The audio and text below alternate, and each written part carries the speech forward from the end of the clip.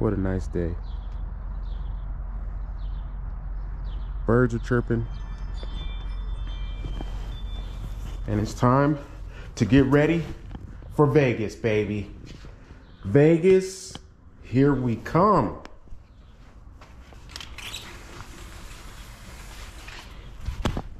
I'm taking the CG.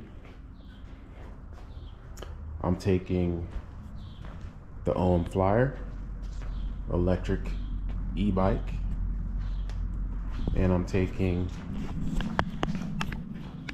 the beast mode. So when you prepare for a ride out, guys, make sure you have tubes, tools, and air in your tires. It's real simple. You want all that stuff. Usually we stop at like stores or whatnot, but if you don't feel like waiting in line, bring some beef jerky or something and a water. All right.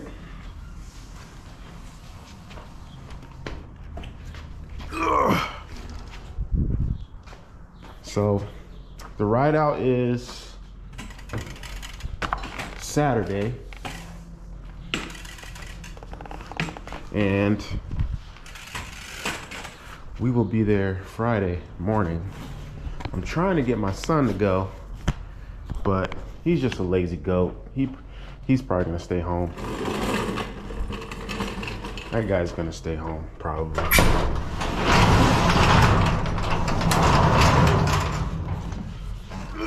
One of my bike life buddies dislocated his leg or his knee.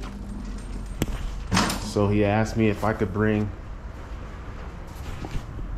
my e-bike so he can ride it. Let me tell you guys something. These bike life people, man, they want to be out there. The guy has a dislocated knee and he still wants to be out there Saturday. That shit's dope. That's just dope to me. So I'm gonna let him use my e-bike so he doesn't have to pedal. Oh, there's my bolt I was missing. Ugh. There's my stem bolt I was missing.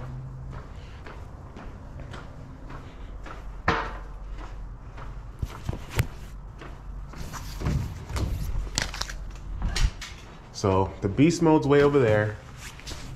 I gotta put the end caps on the Wildman. So we're just gonna have to pull this thing out.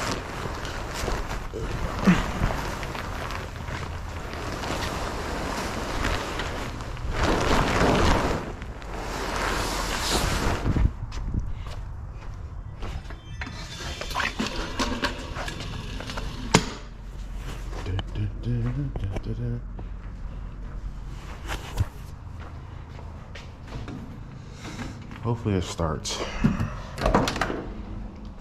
Uh-oh. Lights are on. Oh, we got juice. We got juice. These old cars, you gotta pump. Gotta pump.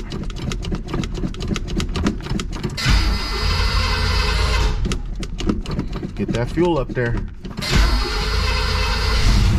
Wow. I haven't drove this in months. Fire right up.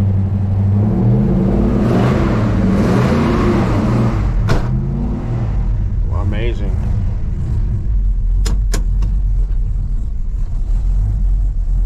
Let this thing warm up.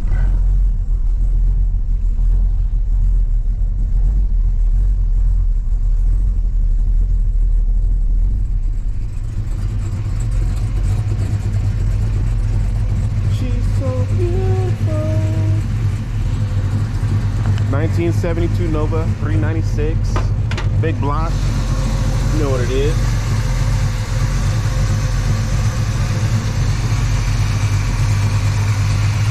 If you guys want to check my other YouTube page, SS396 Rat, you will see a bunch of videos of my race car and this car are the race car I used to have.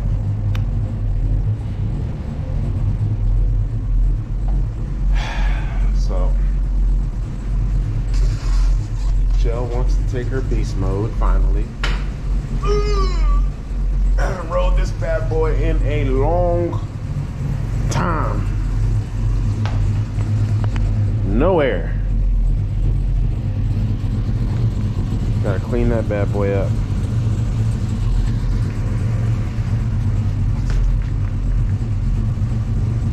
Beast mode. Clean. When I first got it, it was supposed to be my bike. This was supposed to be my freaking beast mode. And then Shell took it. And it became hers. And she was like, I want pink on it. I was like, pink? Pink's not gonna look good. The hell? But it came out pretty nice.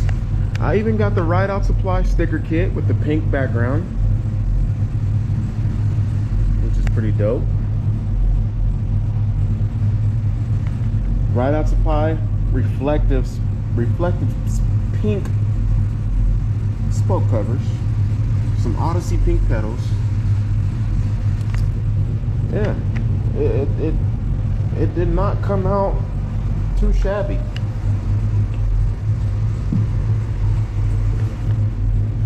So we're gonna clean this bad boy up, put some air in the tires, make sure it's good for Friday, because I'm not gonna have time to do anything Friday because we're leaving Friday morning.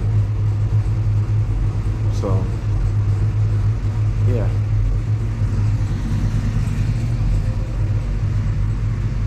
Let's get this party started. Once again, guys, look up bike work stand on eBay. Dude, 45 bucks. Been using this for 2 years. Cheap. And it's good quality. It's awesome.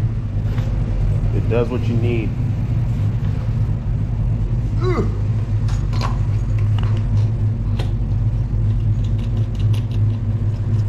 $45. I got lucky and they sent me 2 on accident. Gave one to my buddy. That was about 2 years ago.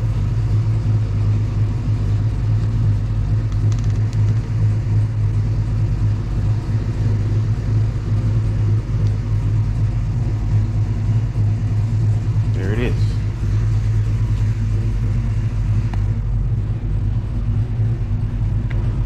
Half link. Yes, sir. All right, first thing we want to do, we need to get some air in these tires. For the 2.8, 3.0s, 30 PSI, guys. If you go over 30, you're risking it. You're risking a blown tire. You think because the tire's bigger that it needs more air? You're wrong.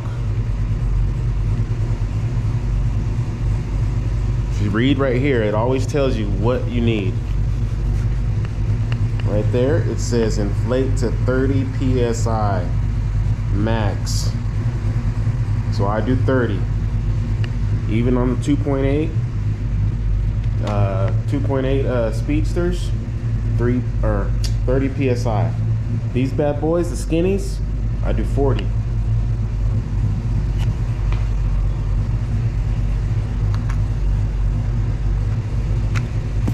Get you a Ryobi power inflator, Home Depot.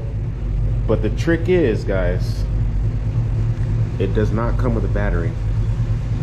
This thing's like 30 bucks, maybe 40. But the freaking battery is like $90.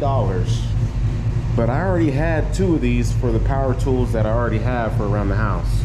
So I got lucky. So hopefully you guys have an 18-volt Ryobi battery laying around for your other tools.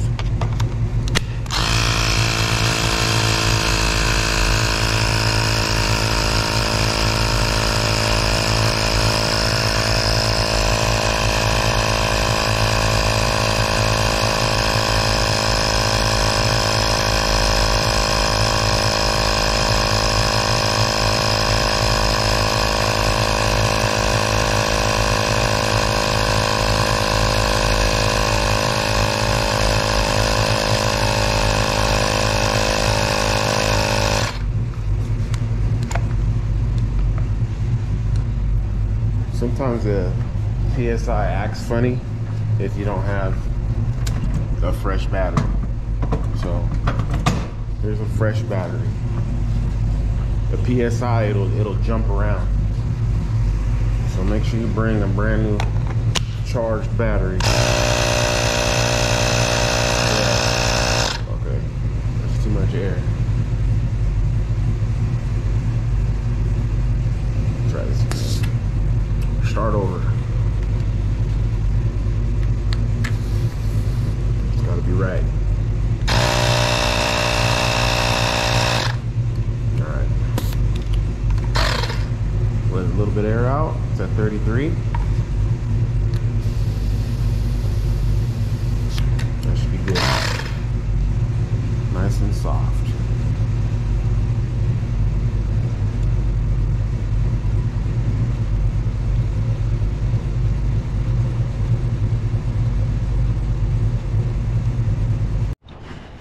Alright guys, so you can get this at AutoZone.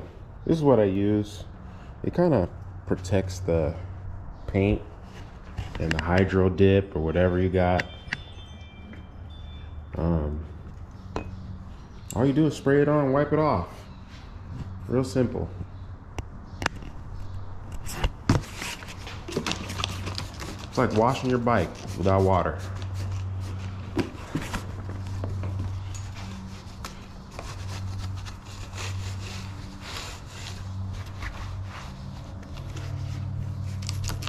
Just make sure you don't get it on your brakes, because then you'll have ceramic coated brakes, and you don't want ceramic coated brakes. Okay? You don't want that, especially if you're a wheelie guy, because you're gonna be sliding, slipping and sliding.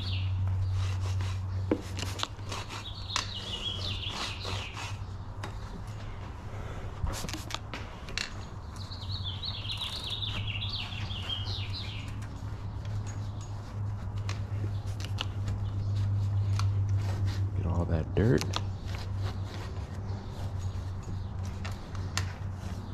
Get your rims. Always spray at the bottom. Don't be spraying up here, because if you get it on the disc brakes, you're gonna be crying. So just spray towards the bottom and turn the wheel. Now guys, you only have to do this if you care about having a clean bike. If you don't care about having a clean bike, feel free to just ride a dirty bike. But for a ride out, before we race, I always like to show up with, you know, a clean looking bike. I'm just using this to get all this nasty dirt off and dust, and then I'll get a microfiber towel and go over it again. But I don't want to screw up my microfiber towels getting all this nasty dirt off the rims.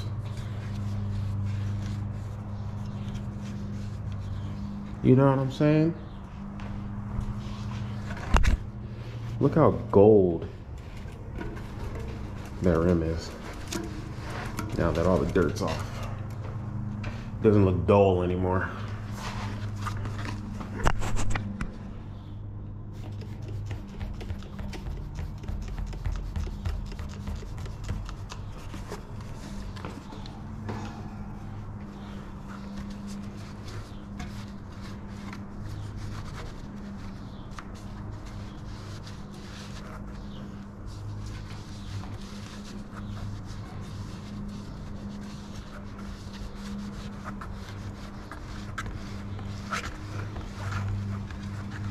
Dusty. Look at this. Dust. This thing probably haven't been rode in like a year, at least. She always rides her Vans bike. She likes her Vans bike a lot. But yeah, this thing's dusty.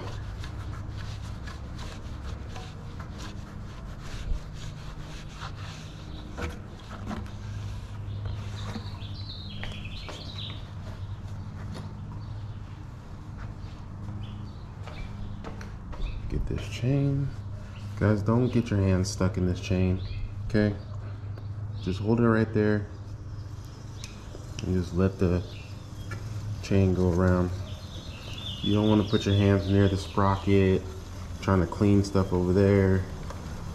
Just put it in the towel and twist. And it'll look like brand new again. See? And then you look at your sprocket, clean that. Clean your cranks up, make them look spiffy. Always try to make your stuff look spiffy, guys. Nobody wants to be riding around a dirty ass bike.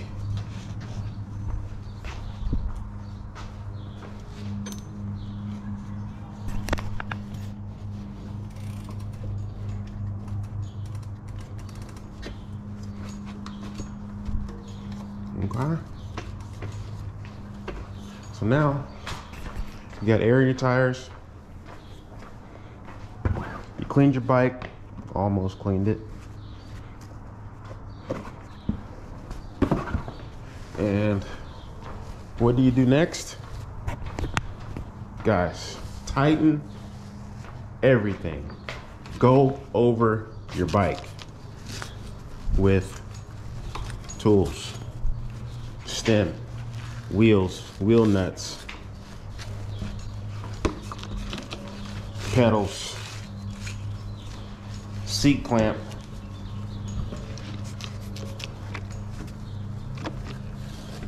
rear axles, chain tensioners. If you have chain bolts, that will make your crank fall off. Check your crank bolts. You know, some of these rideouts are dangerous areas, and you don't want to get caught up with one crank in like a bad area, because not all rideout groups stop when a rider, you know, breaks down. Some of them, they just keep going. They don't even know that you broke down. So you want to check all this stuff and have tools to fix it if something happens.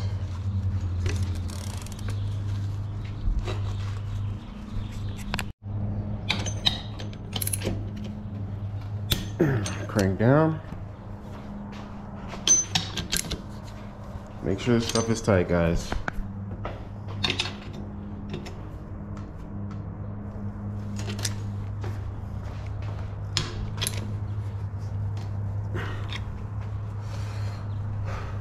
Okay. Very important. Tri-Flow lubricant. Just a little dabble goes a long way. Just a little dabble.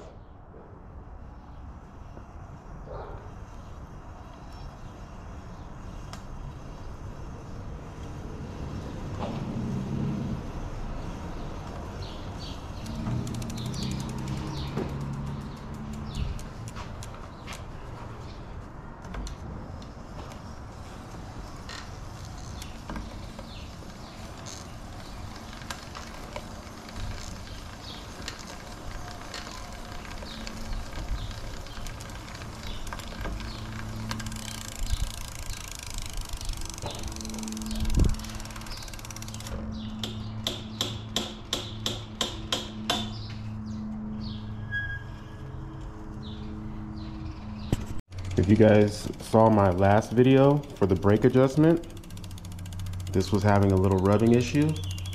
I used my tool, no more rub.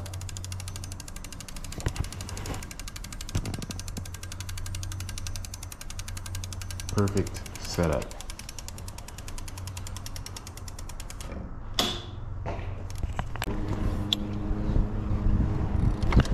Oh my God, beast mode seems so damn heavy. Oh my God. Wow.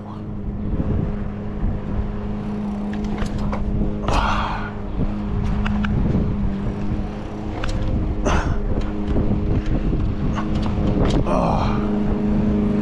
Lord.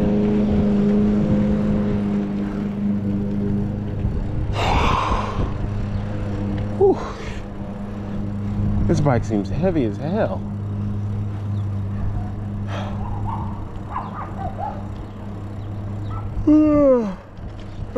What a nice day today.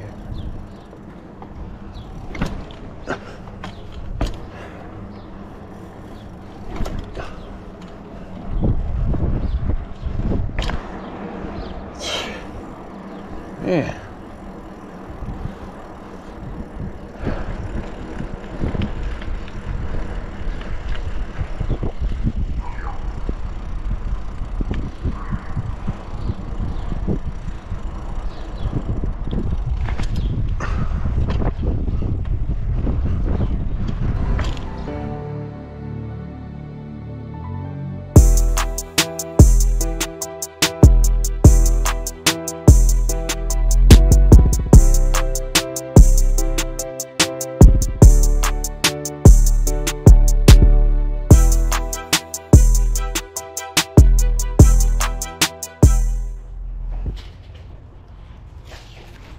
Gonna be taking the CG.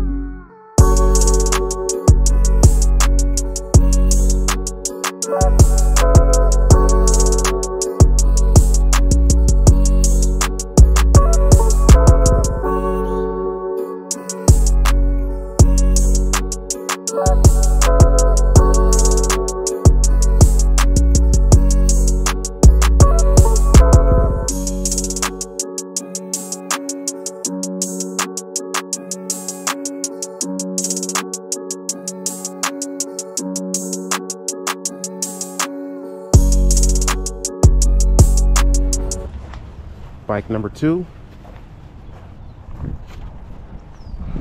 ready to go. CG.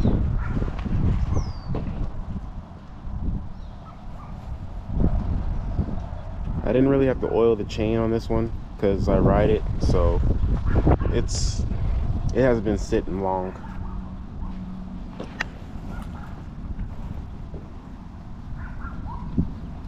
This one was easy to get ready. Tightened everything up, cranks, rear hubs, check the brakes, check your seat clamp, your stem bolts, your fork bolts, your pedals, everything that you think that might have come loose or could come loose. Just check it, make sure your chain tension's good, and you're good to go. Bike number 2. Can't fit this on the bike rack, guys, or the bike stand, so I'll work on it from the floor. Nice little wipe down, because I'll be going in the dirt, so it gets dirty.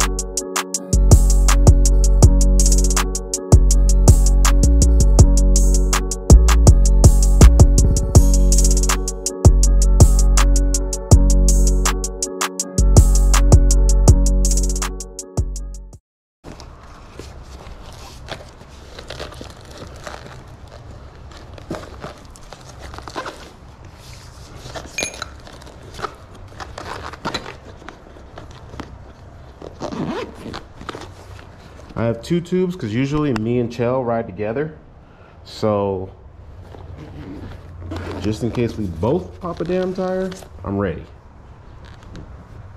So this bike is ready to go, and we're ready to go to Vegas, guys and girls. Remember, guys, like, comment, subscribe,